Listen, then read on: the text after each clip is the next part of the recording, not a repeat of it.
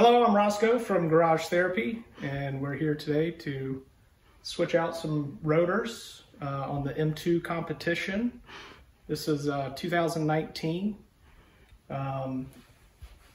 Pretty heavy track use with this car. There's basically no street driving with this car, so we're trying to make some improvements and see if we can't get the brakes to last a little longer.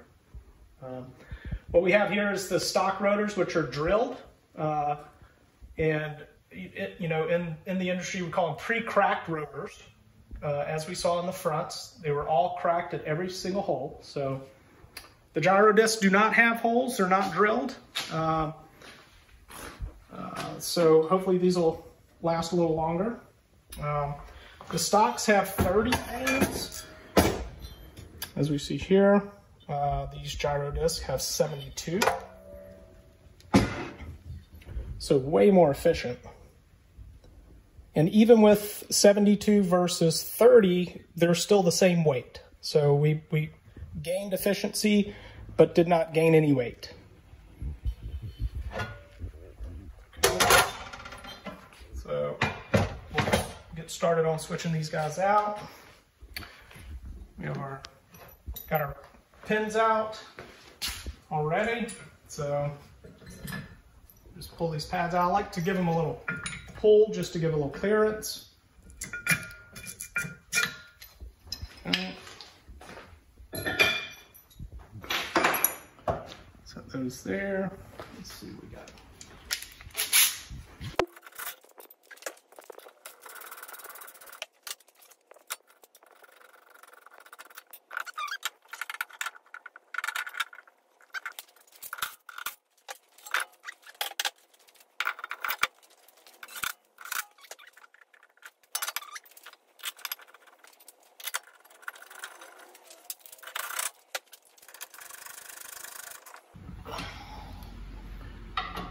We want to make sure these are good and tight.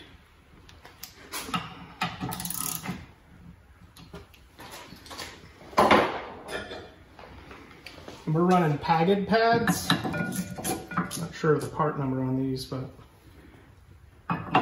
they seem to be working really well.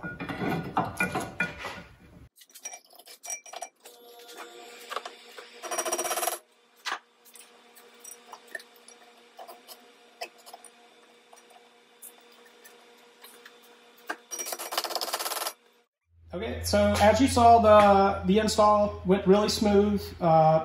Very simple Brembo design with there's a T55 Torx to remove the caliper, an M6 Allen to remove the rotor itself. Very easy to replace and change pad design with the push pins. Just simply push the pins out. There's a retaining spring in here. And putting it back together is just the reverse of that. I like to put one pin in, then install the spring, and then install the lower pin. And you just tap them into place until you hear them bottom out. You don't need to go any further than that. And when torquing these caliper bolts, you don't want to, you have to tighten them, I would say, not gorilla tight, but monkey tight. So there you go.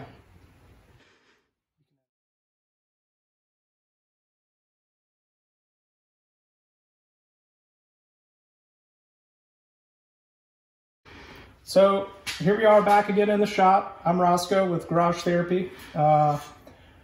We installed these front rotors about a week ago with some new padded pads, or however you pronounce that. I don't know. Could be botching Girodisc as well. But they did really well. I took them to CMP, which is known to be brutal on brakes, and I couldn't push the car deep enough. It stopped every time, no matter how hard I pushed it, how deep I went in the braking zones. These really performed well.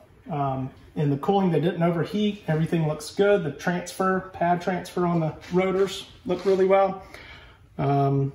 It doesn't even look like, other than the paint is missing on these pads, doesn't even look like I used them. So really impressed with the padded pads on this car.